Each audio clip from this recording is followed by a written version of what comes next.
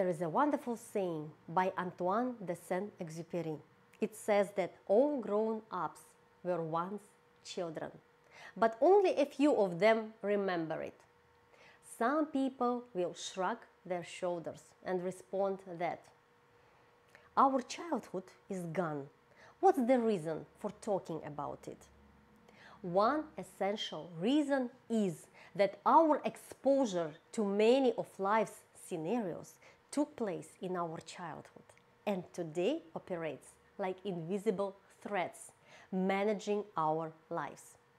From the day we are born, we are involved in relationships, whereby the most significant of these heavily influence our perception of the world and of ourselves. Separating from our childhood requires time and effort, but maintaining a connection with our childhood resources is also essential. This series includes 17 webinars, each of which works as a step in processing our childhood experience. Our main goal is transforming the relationships with our parents from the child parent to the adult parent position over a 40-day period of intensive work. The first step on our journey is to resolve the conflict between reality and expectation. The second step is getting in touch with our childhood story and awakening our awareness of the impact our childhood has on our life. The third step is expressing suppressed emotions, completing forgiveness and liberation from our parental stereotypes.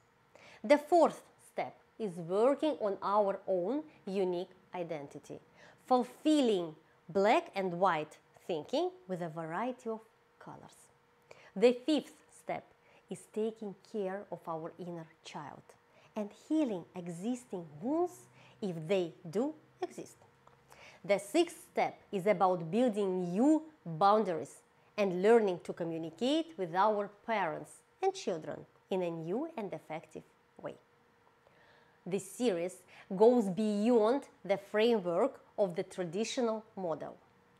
Looking at parent-child relationships in a broader sense makes it usable for everyone, be it an adult parent of an adult child or an adult child of an adult parent.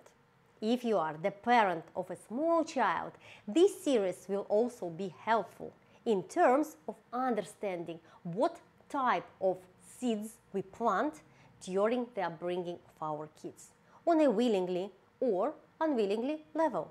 I encourage you to begin your journey and get access to the most powerful being in the world, yourself.